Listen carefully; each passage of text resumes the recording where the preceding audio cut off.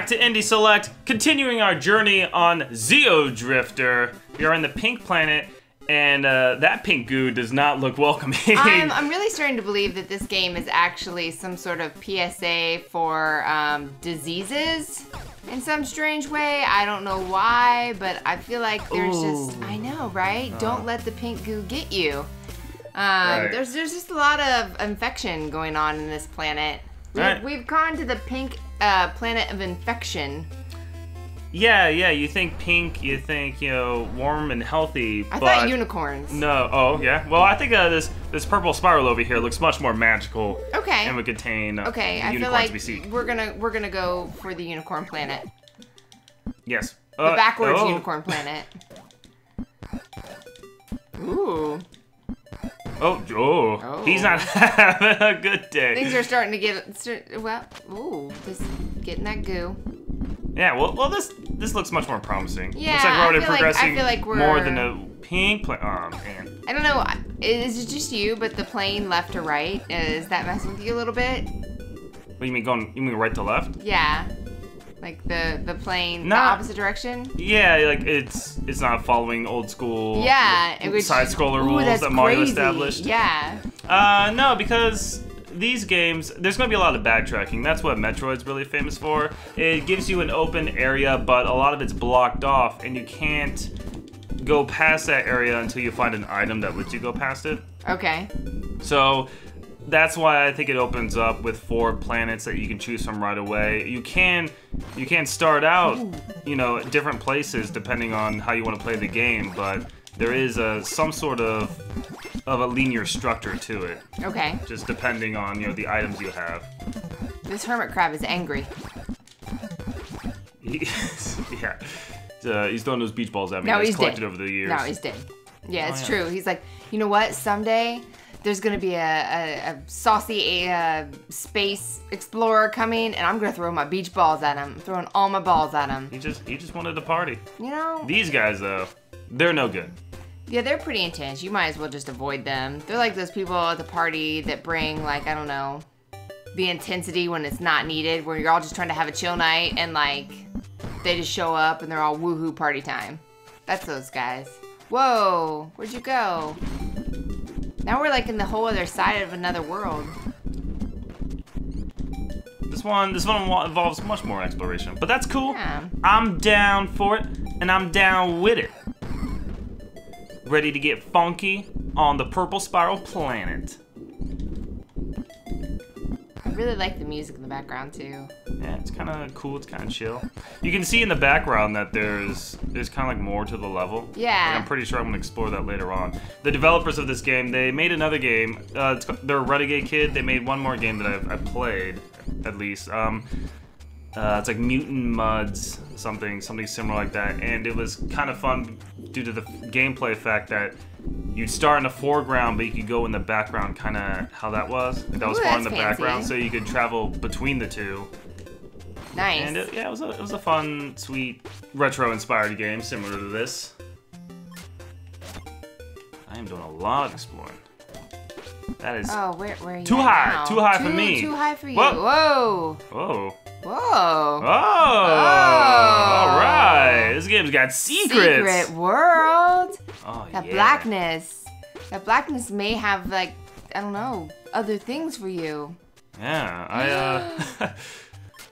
I was surprised. Whoa. Watch out. Whoop. All right.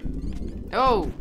Snickers, there's a lot going on there. There's too much for me to handle. Well, not anymore. Now that I have my extra health, no big deal. Oh man, well now you can fight all of the diseases. Although we're not in disease world. This one looks, far less infected than the other planet did. Just some happy little floaty guys, and this is definitely some sort of water world. Don't be surprised if we run into Kevin Costner here. But this is. I hear he's been hanging out in video game world, just waiting for you to show up. Yeah. It's like, you know what? Forget making movies. Forget fame. I want to go relive my Waterworld days in retro space planets. You know, really, when I think of Kevin Costner, the movie I think of is the Robin Hood movie he did with Morgan Freeman. Yeah. I remember seeing that movie a lot. I don't know much more Kevin Costner films. Like I've never seen What Dreams May Come. I don't remember Waterworld at all, and that's probably for the better. But I do remember Robin Hood. I remember that movie. Yeah, he was the Prince of Thieves. I remember more, strangely enough, I remember more of the parody, what was it, Robin Hood Men in Tights? Yeah, the Mel Brooks film. Yeah, I remember more. Tights. Yeah, I remember somehow more of like the weird parodies in that, kind of based on the Kevin Costner Robin Hood. But, yeah, mostly, you know, where everybody's dead or whatever. Right now, the scene that goes to me most is like where he goes to his old family home and like they go through. This is the Mel Brooks version. They go through and they find out like his blind friend is reading the Braille Playboy. That's kind of what I'm going through. Was his name Blinken? Yes, Blinken. Obviously, to point how much he could see. Yeah. So and Braille Playboy, and I thought to myself, you know, that's brilliant. Why didn't anyone ever think of like 3D Playboy? Or like, you know, 2D. Whoa, like, this is like the same like guy you from could before. feel it. The virtual reality world, though, I'm pretty sure it's going to be a thing. I know we're kind of back to this big purple angry flea. We're already at virtual porn. Oh man. Not that I've seen it, but I've seen like YouTube reacts kind of thing, where they'll put on like the Oculus Rift and it's I keep messing up on life jumps, system fail. but it's like a POV porn, so from like the guy's point of view, and there's just a girl doing her thing. See, that world could happen. You know, in Xeodrifter world, that's old news. It is. It really that's old is. news. Kevin Costner invented that a long time ago. In that one. So. Oh, man, there was a song in that Robin Hood movie. There was like a made for the movie song, and I remember it. Oh yeah, it's the Bryan Adams song with Bryan him. Adams. Yeah. Do you know how it goes? I'm trying to remember it, but I die for you. That's all I really remember. Everything I do. There we go. I do it for you. Yeah, that's it. And I remember the video for it had Rod Stewart or a bunch of people and like their sexy wives, and they were all hanging out like having this luscious dinner or something, but there was no food there if I recall. But yeah, they were all hanging out, being all in love and stuff. And then, well, Bryan Adams never really got sexy again after that. That one song, him, because of Kevin Costner, he was a sex god.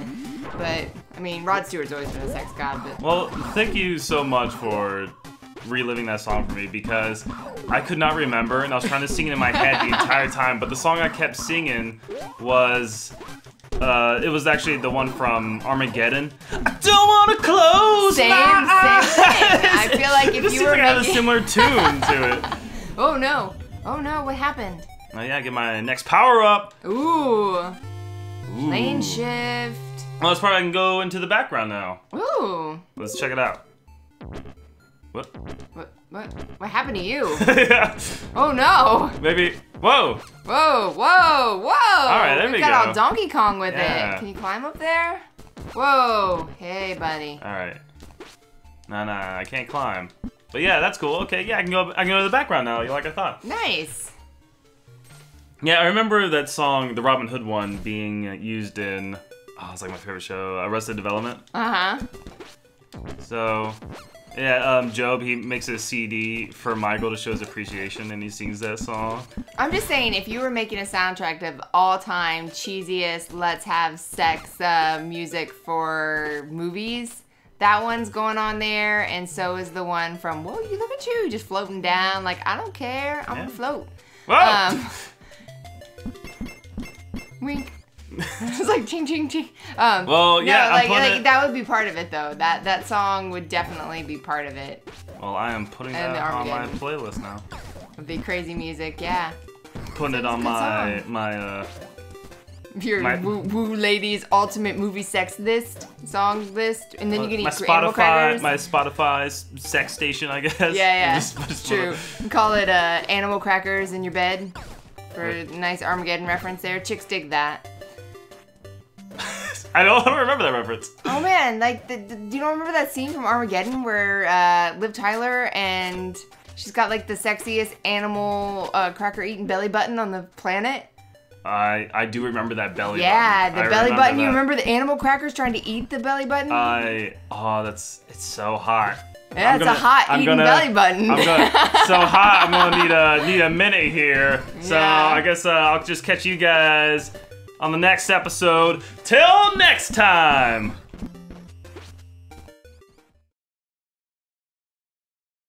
I'm gonna go check my banana bread. You got it. I'm gonna look up this belly button.